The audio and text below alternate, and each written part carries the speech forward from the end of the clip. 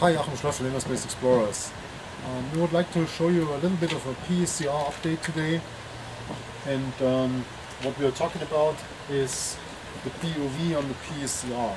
As you can see, the POV is fed by the right first stage of the back tanks, which means whenever you go on the POV, you breathe the gas from the back tanks. Now, from my point of view, there is an issue as soon as you start using stages on the Switchblock.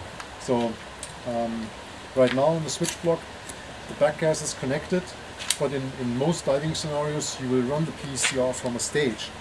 So now most likely you have a different gas plugged in from the stage than you have in your back tanks. And now the problem is that when you switch to POV, you're not breathing what you breathe closed circuit. And a couple of years ago I was witnessing an accident where somebody had plugged in 50% nitrox to descend, then had to stay on the surface in a current for a while and decided to go on the POV and was breathing 1080, which did not work too good. Let's take it like that. So the idea is as follows. We have this overpressure valve here, which in fact we only need if gas is plugged in here and the two chicken valves are closed.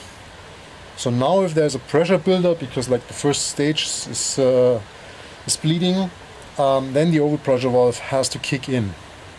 So that's a very unlikely scenario anyway. But the moment we do what I'm describing now, we don't need this anymore. So we take this one off.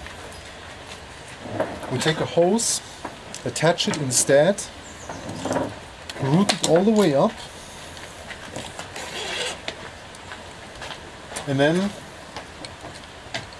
from there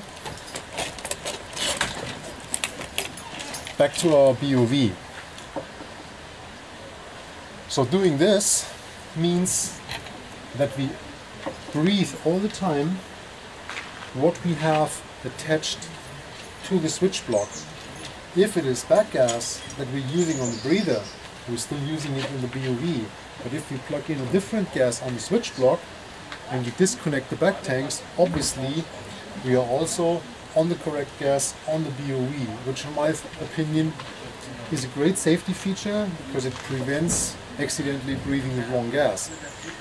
And at the same time, as now a second stage is connected to that hose, it acts as an overpressure valve. So if the first stage blows, you don't need the overpressure valve anymore, you will have a free flow on the second stage. So it's no problem to remove the overpressure valve. Alright, that's just an idea that I wanted to share. I hope you like this. If so, please subscribe to our channel, check us out on Facebook, and I'll see you next time. Bye bye.